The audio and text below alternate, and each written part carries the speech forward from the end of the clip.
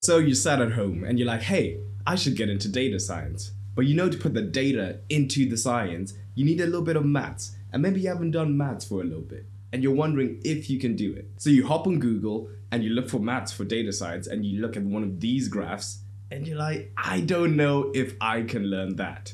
Well, you're in luck, because by the end of the video, I'm going to tell you how much math I use, and maybe more importantly, what math I used to pass my master's in data science and AI. And I've just got my first job as a data scientist, so I'll be telling you how much math I use on a day-to-day basis as well. Okay, so I'm currently doing my master's in data science and AI, which is split into 12 months of learning and then 12 months of internship. So currently I'm in my internship, where I've done about 4 to 5 months of actual working. So I have recent experience with both working and in university. So these are the modules that I took during the learning year of my university period. And from these, we can take out these modules because I will deem these as not having a significant amount of maths. And let's make a quick distinction here. Having a significant amount of maths, I mean either there's a lot of maths you have to write down and work stuff out for yourself, or you have to understand a significant amount of maths in order to either pass a bit of coursework or to pass the exam. So that's the distinction. And listen people, for those modules I cancelled, maybe you have to understand some maths, but I'm focusing on the most important maths. That's what's going to give you the most value here. So even from these 4 math-based modules, the amount of maths needed in each actually varies. So for example, databases and AI had this weird database algebra that I'd never heard of, have not used in the real life since, but still, it was a little bit of maths involved. And I bet one of you might actually work in a field where you use that database algebra. So if you do, could you put it down in the comments, because I'm genuinely curious about that. Okay, so now onto the big hitters. The first module is mathematics and statistics for data science and AI. And the main purpose of this module was to give you a solid grounding in maths. So, what topics did you need to know? The first topic was differential calculus, which was pretty important. This includes understanding things like trigonometry, functions, linear equations, and stuff like limits. Oh, and differentiation. Differentiation. Get used to it until it doesn't even sound like a word, because it's such an important topic. And in fact, differentiation spanned across multiple modules for me, so if you can have a good understanding of that before, then you're going to be in a great position. Linear algebra is also really important. That can include stuff like working with vectors and matrices, which isn't the most difficult thing, but this is highly important for understanding things like how weights and biases are updated during the perceptron update rule. And if you haven't studied data science, that might sound like super hard and like, no, you can do it. It just sounds fancy, don't worry. So yeah, vectors for that kind of thing, and maybe even more complex modeling. Oh, and systems of linear equations are also very important to understand. And odds are, you already knew that probability theory was going to come up on this list. Okay, so basically you need to know conditional probability, Bayesian probability, continuous probability, and if you know those 3, you're pretty much good to go.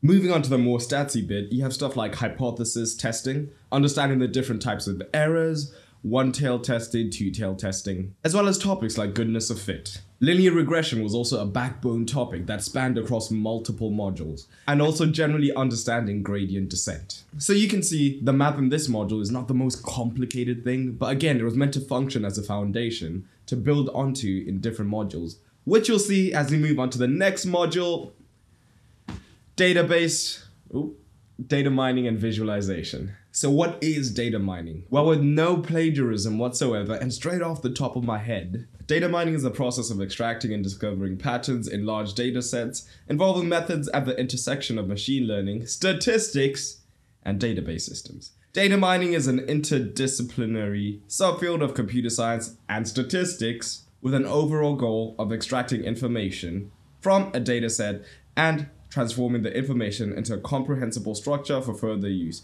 Square brackets 1, square brackets 2, square brackets 3. I did totally make that up off the top of my head, okay?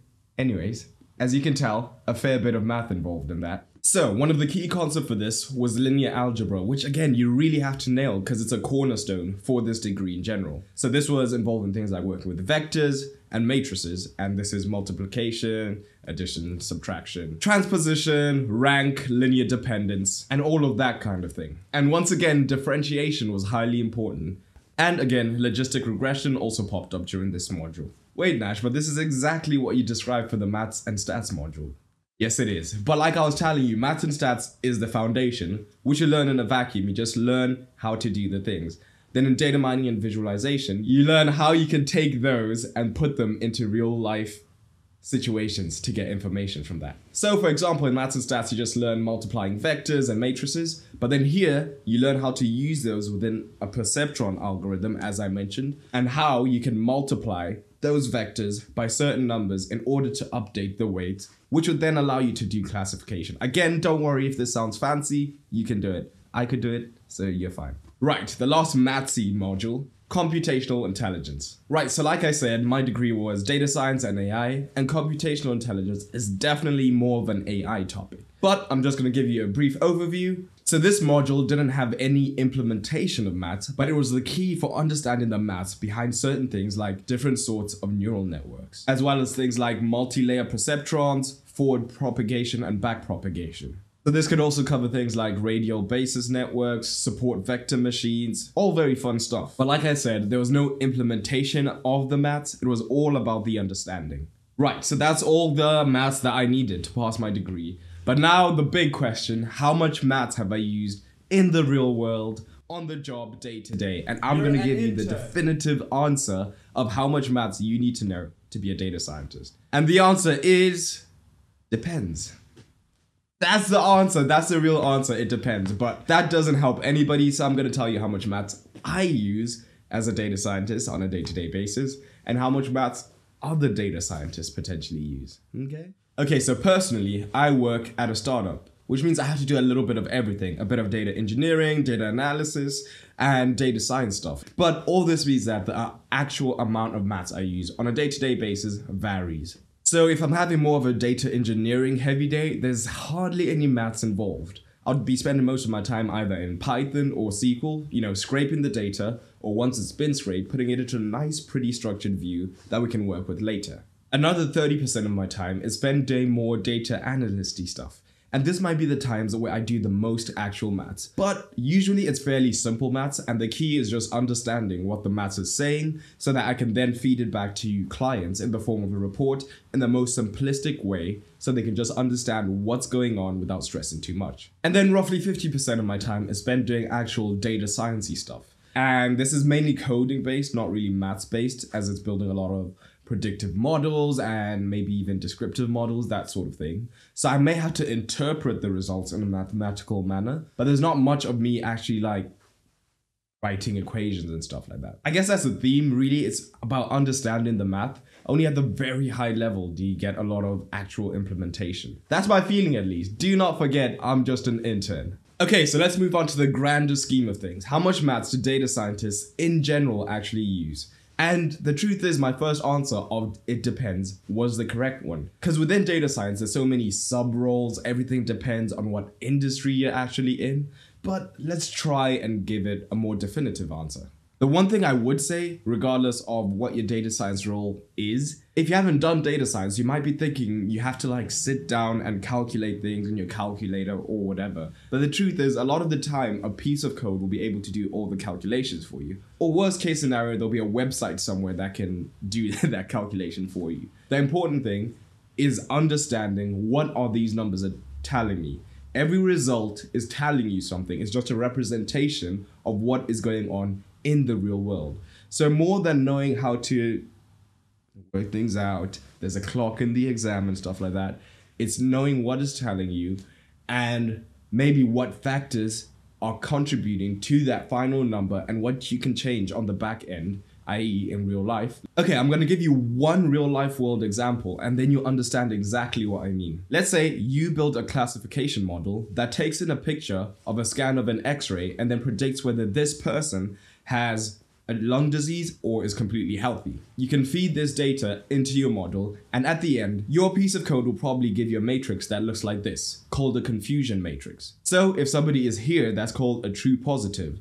You told them that they have a lung disease and they do have that lung disease. You have a false positive. You told them they have a lung disease but they don't have that. A true negative. You told them they don't have it and they don't have it. And then a false negative. You told them they don't have it but they do have it. And all of that is represented by these numbers in the confusion matrix. That's worked out for you. You didn't do any actual maths there. But it's also giving you things like accuracy, recall, and precision, which it worked out for you. So accuracy is the number of correct predictions divided by the total predictions. Precision is the number of true positives divided by the number of true positives and false negatives. So how many of the people who were positive did you correctly identify? Whilst on the other hand, recall is this formula here. Okay, great, we haven't had to pull out our calculator once, and we have all this information just spat out at us. But here's where the interpretation is very important. So your model may have had 100 images fed into it, of which 90 in real life did not have that disease, and 10 did. But we'll say that your model is very poorly developed, and it always predicts that the person does not have that disease. If you're just looking at accuracy, it has a 90% accuracy, which sounds pretty good. But now you've told 10 people with a potentially fatal disease that they don't have it, and they just go about their day instead of making lifestyle changes. Now here's where the more fancy maths may come in, because you may have to go on the back end and tune your hyperparameters for your model in order to change the recall and accuracy and that sort of thing. So you can see on the back end of things, if you are the one who's developing the model, that's where the more complicated things come in. So this is just what I know at the moment. My guess is that the further you go up and the more data specific your company is, the more maths that's going to be involved. But another crucial component of data science is coding. And a lot of people always wonder how much coding is actually involved in data science. So I'm making a video on that, which is going to be linked here, either in the cards or on the end screen. But like I said, this is what I know as an intern at the moment, but I'm taking all of you along on my journey from a newbie to an elite data scientist. So if you want to follow the journey and learn as I learn, feel free to hit subscribe, and I'll see you in the next video. Peace.